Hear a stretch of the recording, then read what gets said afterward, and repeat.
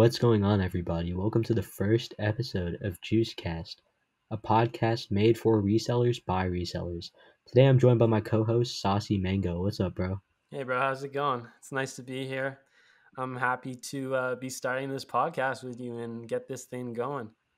I think we should get our listeners a little more integrated with our lives and see who we are, what we're about, and what we do from a day to day basis. So, DTX, I'll let you start us off.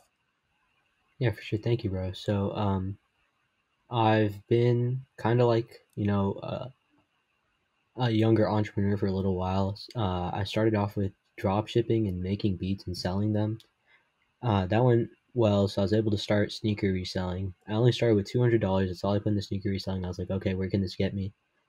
I was able to secure a few pairs and eventually grow my capital. Right now, I'm trying to grow my social media. So right now on Instagram, I have 2.1K followers, and then on Twitter, I have like 60. So if you have Twitter, go follow me. That'll be in the link in description. A little bit more about my personal life. I'm in school and I play basketball. And I mostly right now with COVID and everything, I'm focusing a lot on reselling. That's dope, man. Yeah, it's crazy how far we've come. For those of you listening right now, DTX and I actually met just over a year ago, and we've been working ever since. I'm Saucyy Mango. I'm currently in university, and my passion started for sneakers since I was a young kid. Man, I've been in love with the game of basketball and the culture and all of that. Been doing a lot of projects that involve sneakers and all that. I'll be posting some cool pictures in the near future of this artwork that I did when I was younger. Essentially, I don't know if you guys have heard of like this artist named Freehand Profit, but essentially what he does for our sneaker lovers out there, it's a little sad to hear, but he basically breaks down sneakers down to the T and turns it into real life sculptures. And I've done something similar like that. But anyways, I decided to enter this game seriously over the summer when, unfortunately we had to deal with COVID-19. And I guess that sparked my idea to really take this seriously. Reselling has been growing and is continuing to grow at a drastic rate. And it's amazing to see how many young guns we got in the industry today. Um, but yeah, I think it is something that I recommend for anyone to do. And when we take you along our podcast these next couple of weeks, as you guys get to know us a little better, you'll hear a little more inside stories about why it is impactful, what you can do, and I guess like turn this passion into something useful on your day to day adventures. But yeah, DTX, do you want to talk a little about? Let's start off about how COVID-19 has really impacted our lives in terms of the sneaker game and how it's brought us to where we are today as resellers and entrepreneurs. Yeah. So for starters, um, a lot of backdoors and stuff like that have been delayed because of COVID-19. That's something that I've experienced personally. Hmm. A lot of in-store pairs that I was supposed to receive, for example, a recent release we have coming up, the Top Haze 4s. I was supposed to get that last week, earlier than release date, Hmm. and COVID shipping messed it up. Then I'm in Texas. I live in Texas. The warehouses kind of went into some issues. There was some flooding or something like that, and they ended up canceling it. So that obviously affects me. That affects my clients. They weren't able to get their pairs, and that half of it's weather, granted, but the other half is COVID. That's just like one thing that it's played a role in. Um, I think that a lot of clients, especially in reselling, are starting to save their money more with COVID-19. Your job is uncertain. You don't know if you're gonna have, for some jobs, you don't know if you're gonna have it the next day. So it's good maybe not to spend too much money on sneakers and personals and maybe save some of that money. So that's definitely had an impact on us resellers. Yeah, for Uh, sure. so I don't know Um, about what's been the impact for you up in Canada. I mean, I think similar to the US, I think based on how much stock we get, I mean, for those of you Canadian listeners out there and those in EU, we I feel your pain with how much stock the US gets compared to us. But I mean, we faced a similar issue in terms of delays and so on.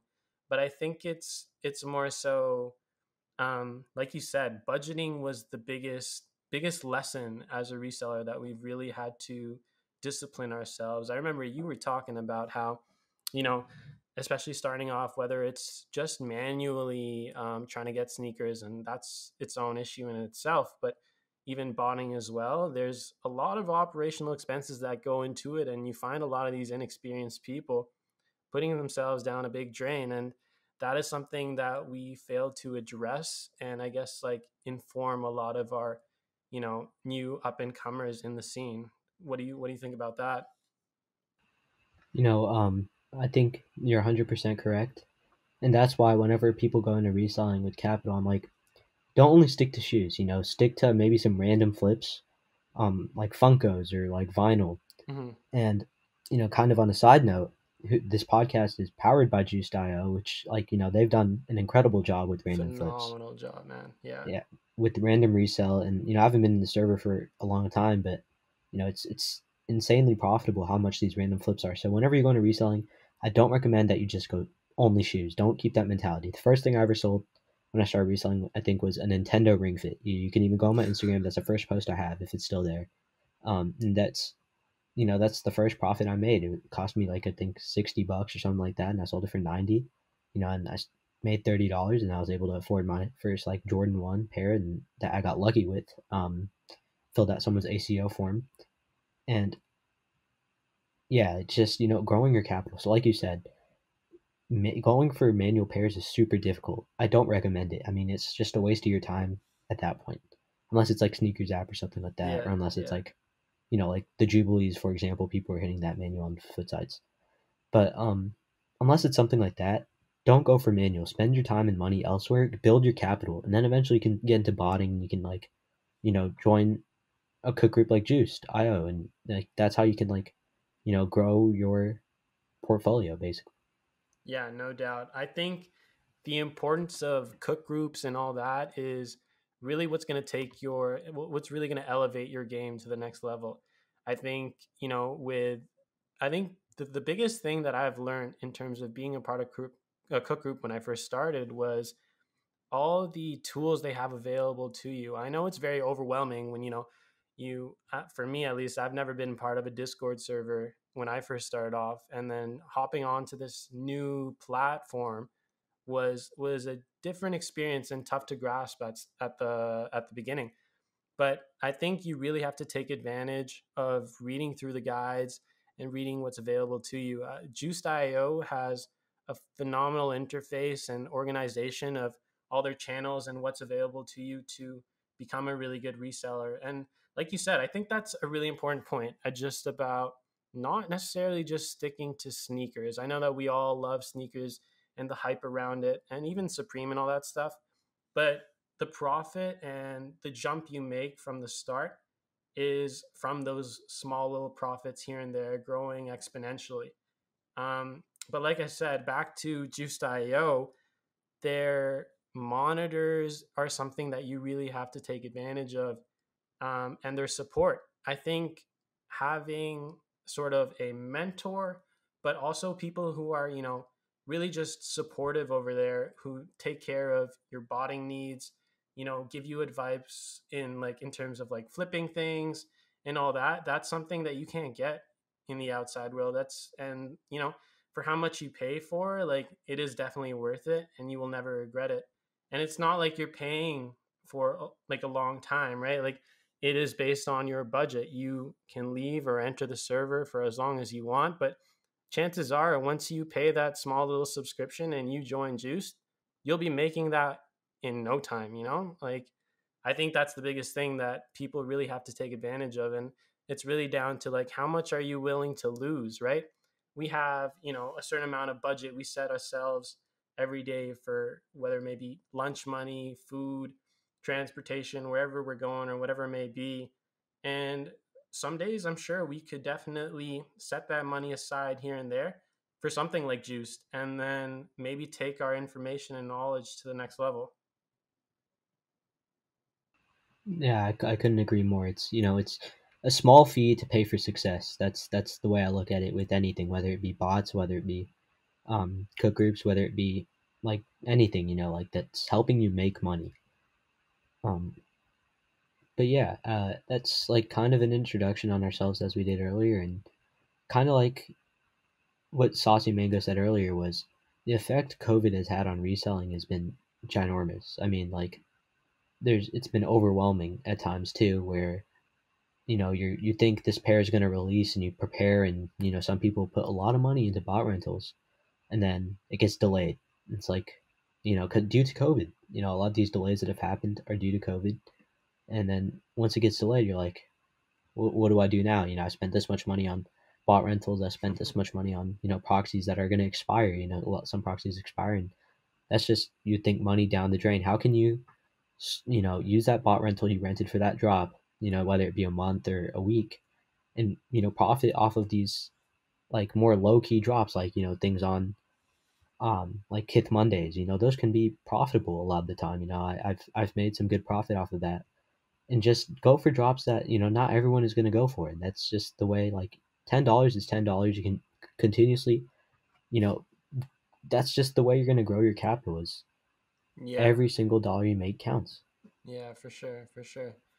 I think also you made a really good point is, the platforms that we use to sell things and our connections, those play a really pivotal role. And when you engage yourself in these communities, and the one thing that I really like about our community in terms of like reselling and the sneaker platform is that a lot of people you'll find are pretty genuine and looking to sort of grow with each other. I think, you get a really good family feel being part of these groups, and you learn from each other's mistakes, you grow.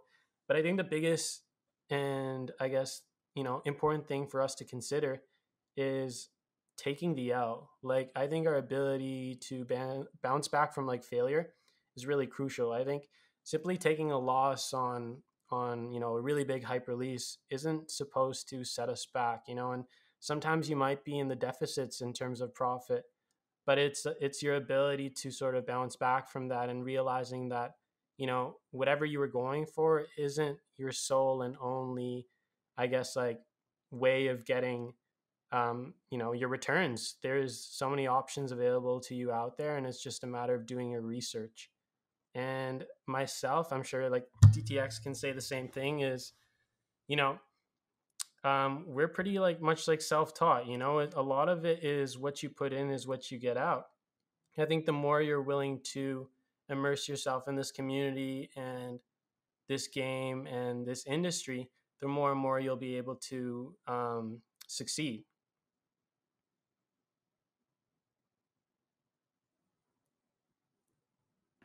Yeah, I mean, I definitely think, like, yeah, like you said, I'm self-taught in reselling. I really didn't have anyone to kind of guide me through it.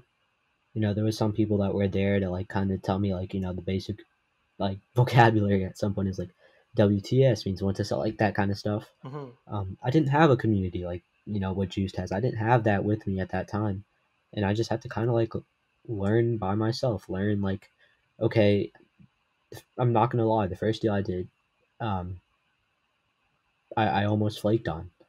And I was like, I didn't know that was bad. I was like, dude, I'm getting a better price somewhere else. My bad. It's like, then I learned, like, you don't do that. I ended up buying them for the higher price. I was like, that's just good business.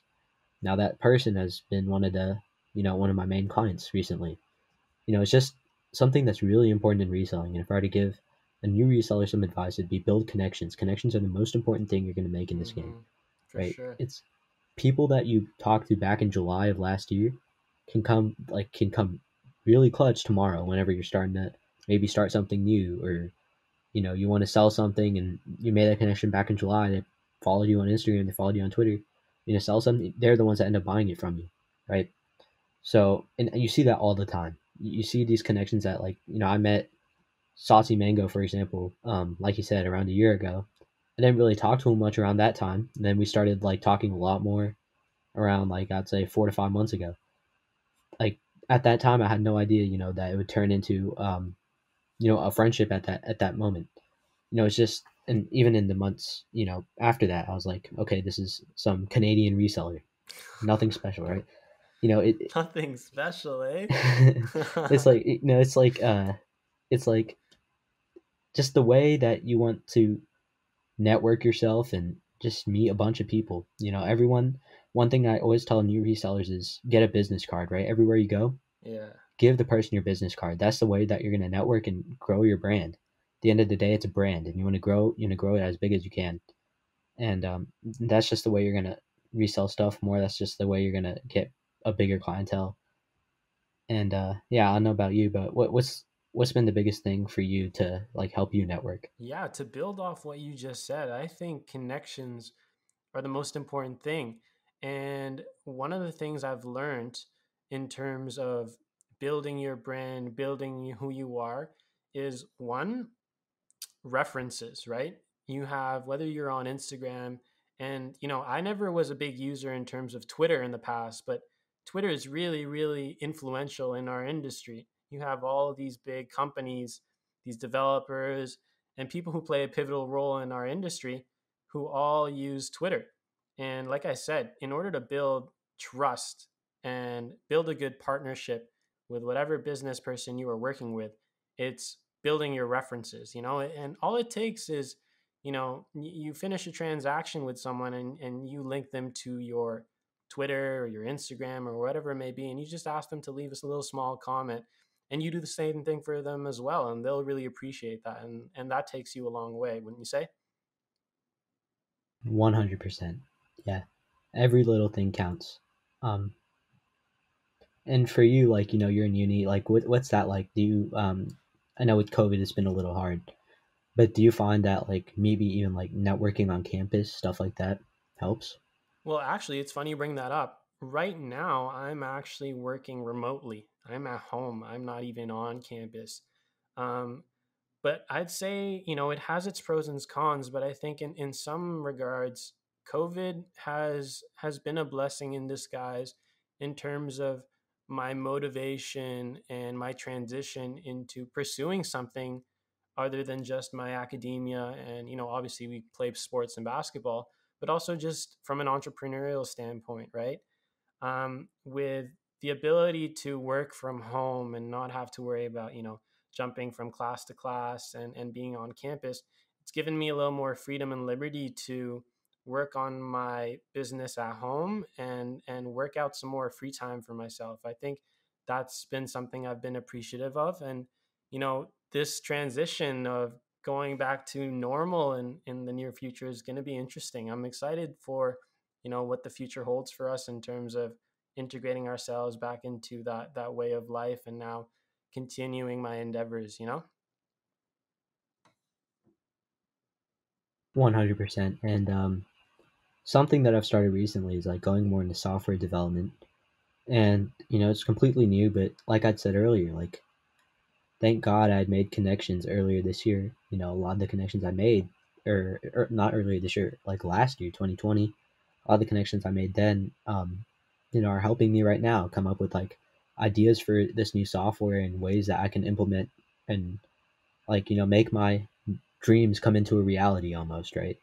And, they're just, the sneaker community is really toxic sometimes, but it's also extremely, extremely supportive. Like, it's incredible how much like people in the community will help you on like just Twitter, or they'll come onto a Discord call with you and like tell you what to do, or like do one-on-one like drops, like reviewing your setup for an upcoming drop with you, and they're just doing it like for free out of the you know just because they're so kind. Like that's just what I found in this community, is that like, yeah, granted there's a lot of people that are toxic, and there's a lot of like these, what I call them are the Mickey Mouse resellers, right? But if you really look hard enough, there's like a lot more good than there is bad. When you agree? Absolutely, absolutely. You mentioned Mickey Mouse resellers, which is kind of funny, but I think that addresses an all together another issue that we should bring to everyone's attention, and that's like scammers in our industry. Scammers, I myself have faced, I'm not ashamed to say I've faced the back end of a scammer as well. And it's not a great feeling. But I think my point earlier where I said references and building that trust is really important. And when you're doing business with others, it's important to check their references as well, right? Because they owe that to you just as much as you owe that to them. um, but anyways, I want to talk a little bit about your your software you were talking about. I think it really Yeah. brings to light this idea that when you're working in this industry, you don't just have to be a reseller. I know that we say that we're resellers, but we don't stop there, you know? Our passion can translate into anything in this world. And I think that's something that's really important and that people have to realize today. Yeah, 100%. I started off selling sneakers. I started off drop shipping, making beats, and like, now I'm going into software development. Hopefully, something comes out in June or July. And of course, I'll talk about it more as we go through the pod. You'll really see it grow with me, as we come on like every week, and I'm going to talk about updates and like what's happening. Right now, we're just kind of in like we kind of just exited the brainstorming phase, um, and we're gonna start getting to work super soon. So I'll keep you all updated. I'll keep all the listeners updated, but uh, look out for something. It's gonna be really cool. Yeah, you Um, guys have to check this out. Like, it's going to be exciting, honestly. DTX, man, like, you have grown so much and shown how much, I guess, how many possibilities there are out there for people like us. And it's really admirable and inspirational. You know what I mean? Thank you, bro. I really appreciate that. Same goes for you. You know, um, the first time I remember we were in I think it was like some sneaker Discord, and that's where we met. Yeah. And I remember you posted like six off whites. I remember what shoe was it? Do you remember the Those were the sales, the fours. Yeah, the yeah, that was the big sales? cook in the summer. Yeah, and then like everyone's going crazy. I remember people were posting his fours on like on their Instagram stories, and that like they're acting like they're theirs. I was like, this is crazy. But yeah, that's where I first met you, and just to see like how much we've both grown from that point, right? I truly think that's just incredible, and the opportunities that have come with, I'd say, with success, but I guess more with maturity, right? Because Absolutely. when I started reselling, it was I used to go crazy and like mess around a lot. I wasn't very mature, and as I've started to get more into it in these past few months, and I guess past year almost, I've learned that it's all about being professional, and at the end of the day, it's a business. I was running with like friends, local friends, and I was like, this isn't the way I should be doing it. I should be running this way more professionally, way more like a business, and that's going back to what advice I'd give to a new reseller. It's treat this like you treat any other professional business. That's just the way it is. Because that is what it is. It's the sneaker industry is worth billions and millions of dollars. There's so much opportunities to get from the sneaker industry, and so much profit and money to be made in the sneaker industry. I just don't think you should underestimate yourself or like your abilities in this. It seems hard at first, but once you start to get business rolling, and that's what we're going to be helping you out with here as well on the podcast, is once you start to get that business rolling, it just becomes easier and easier, and it becomes really fun at some points, right? It's just like some people ask me, what's the most fun thing you do outside of sports or outside of like classes and all that? I always say reselling. Reselling is the most fun thing I do, and is that the same for you as well? Yeah, definitely. I think because we've turned our passion into something useful, has really changed our outlook in terms of reselling. I think it no longer feels like a job. It feels like, something that you can enjoy in your leisure time. Obviously, that doesn't mean you don't keep it professional and you don't stick to your business plan and your business outline, but it does mean that you get to have a little fun about it.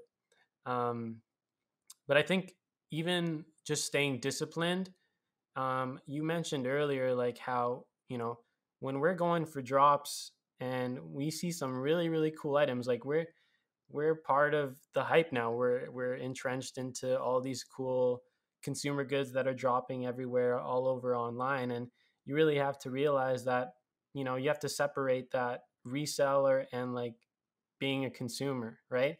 When I, would go for shoes, there were moments at the beginning where like, man, I don't even feel like letting go of these. Like I would rather keep them for myself.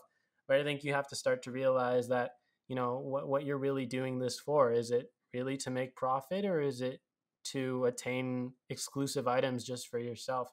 And I think that's what separates a good reseller from, someone who doesn't take it as seriously, or who doesn't see it as a way of profiting, or becoming successful um, within this industry.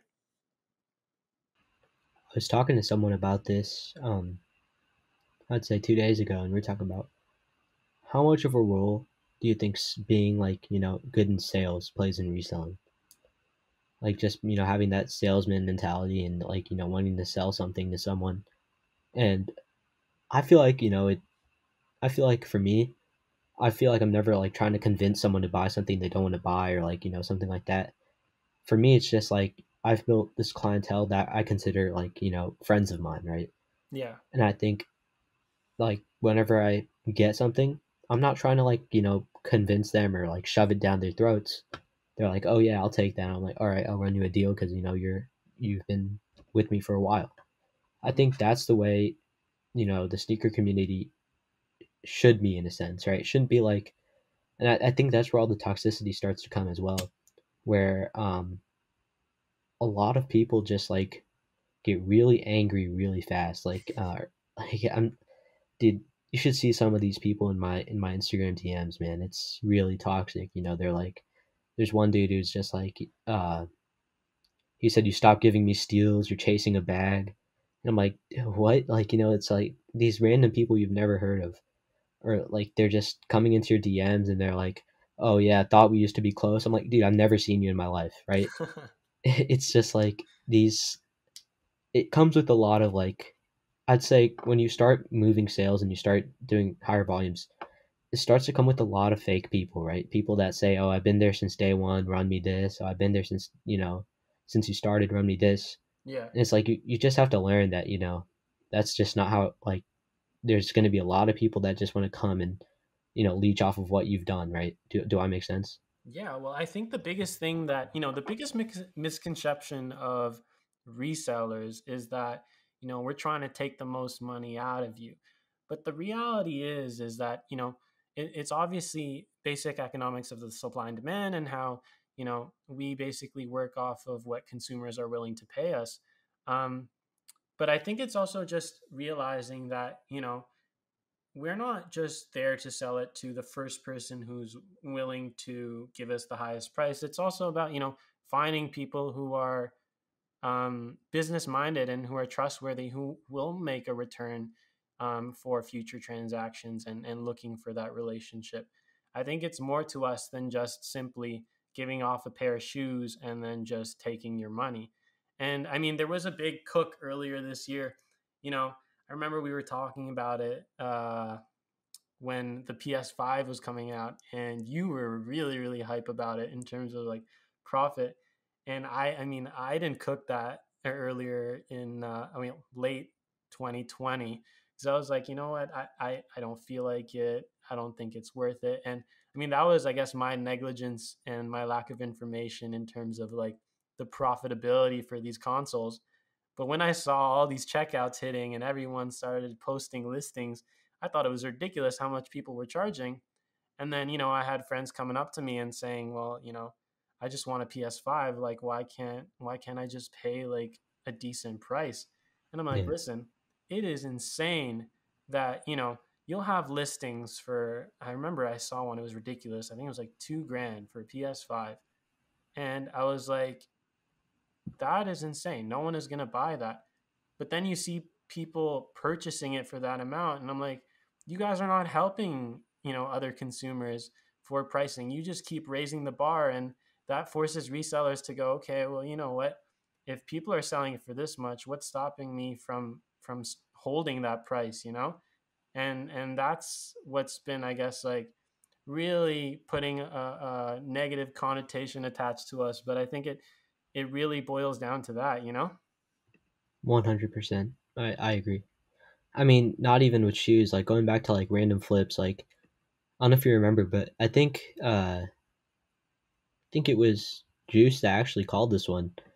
Um, those that Ariana Grande, what was out in the last album name? I Oh, don't know the that name of it. vinyl, right?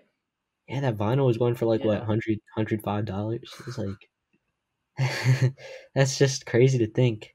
Like I don't even think it was that limited. It may have been. I could be way off, but like that's just crazy to think that things like that are reselling. Ariana Grande vinyl. I would have never thought in a million years, that would be reselling that much, and that's just crazy to me. So that's just insane. Well, yeah, you're seeing now that, trading cards and sports cards and Pokemon cards are taking off now. NBA Top Shot. Yeah, and it's ridiculous. Back in the day we used to have that, but it wasn't as big. And now the reselling game and this like form of online arbitrage is just taking over. Whether it's on Amazon or any sort of platform, everyone's trying to take advantage of it with being at home, being restricted from, you know, going outside, going to your local retailer and purchasing off them. Like the future is online, the future is in technology, and people are starting to realize that. 100%. I think NFTs are the next big thing, right?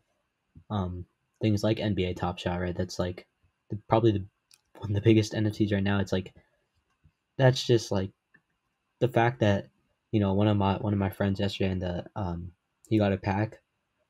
Shout out Ethan. Yeah, he got a pack for $9, right?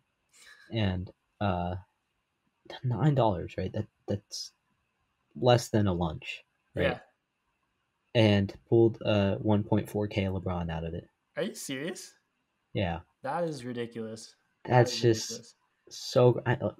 Granted, he can't withdraw it for like 30 days, but 1.4K, $1,400 off of a $9 pack, right? Yeah. That's insane. That's why I always tell people, I'm like, look for everything. Man, I Don't just do remember. sneakers. Yeah, no, you're right. I remember back in, I think it was either November or December, people, there's their own community of, I guess, like coin collectors, and there was this big cook for for the US mint coin, and I managed to get like a couple, and there were these coins, you're looking at them, they're on sale for like $80 or however much, and you're like, $80 for a coin, that's crazy.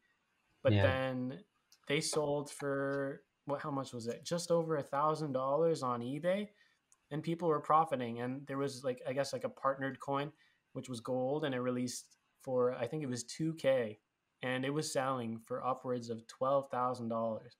And I'm like, man, people are making money off anything these days, and I think that's the biggest lesson I learned. And it's just don't limit yourself. Really, honestly, don't limit yourself. yeah. Like at least in the states, may have been in Canada too, but at least in the states, it was this past summer. The biggest thing was pools. Was that in Canada too? Pools. Oh, the ones, Like those was it with Home inflatable Depot? ones.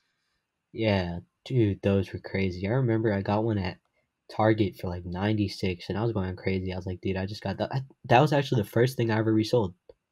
Yeah, that it wasn't a ring fit. It was a pool. I remember. It was like I just got into sneakers. And I was like, everyone in sneakers on Instagram was talking about pools, and it's like, pools just made me this much. And I remember I went to Target to go see, and I didn't find any. And then I went to another Target, and I found one, and Now I that you bought it mention it, for I remember. I remember that. I yeah. remember you messaging me in my DMs, and you're like, "I got like 10 pools shipping out to my place," and I'm like, "Pools? Like, what are you doing with that?" Nah, And then dude, I you didn't have came out with at so 10 much. pools. I had $200, man. I didn't have 10 pools. I wish. I think later on I was able to get more pools because that's actually what helped me grow my capital. So you may be right, but the first thing I ever resold was a pool from Target I bought for $96. Sold it for 260. Um, and that was like that was the most profit I'd ever gotten from something Yeah, because COVID was really working on your side there. Like, you found all these consumer goods that were sort of like building your in-home yeah, gym or whatever it may be, like weights, pools, stuff like that, stuff that you'd usually go out in public to enjoy. yeah, You weights, had to dude. bring that to the comfort of your own home, and those goods were taken off. Everyone was on a COVID-19 workout plan, huh? Yeah, sure, Yeah. sure. Dude, that was just that that was crazy. I mean, just all these random flips and how profitable they are. It's just insane to me. But that this was kind of more of an introduction podcast. It's episode 1. You kind of got to know me and Saucyy Mango a little bit. Kind of got to like, this is the way that we're going to be doing this is natural conversations and, bringing on guests, kind of teaching like what we've learned from reselling, especially like to the newer resellers and like what can you do to like, grow your capital? What can you do to build your brand? Um, I'm really looking forward to getting some guests on here. It's gonna be really fun, talking to them and how they've built their brands and their companies or whatever it may be. And yeah, I mean, I'm really looking forward to this. This is like, I think this is gonna be a really really fun podcast. Yeah, we're definitely going to be coming to you guys with some really good content. And, I think one thing I want to mention for you guys is we're really, really, I guess, like open people in terms of like social media.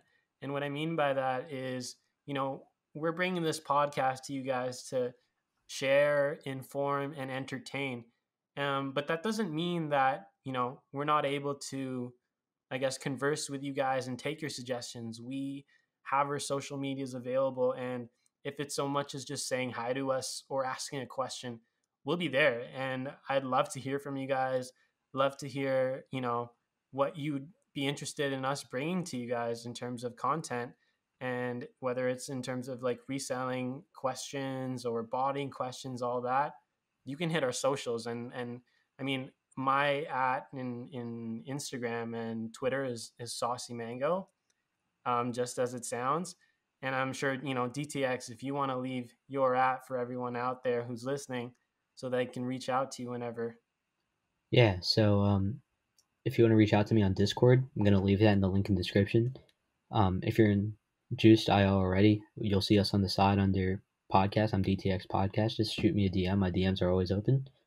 Mine and Saucyy Mango's Twitter is going to be in the link in the description as well. So just tweet at us, say what's up, ask us any questions if you have any, give us suggestions for the podcast, and yeah, that's really it. I'm really looking forward to seeing what we can do with this and how we can grow into something really special because I think it has a lot of potential. And yeah, that's really all. Anything else you want to add? Thank you guys again for listening, and it means a lot to DTX and I. Until next time, peace.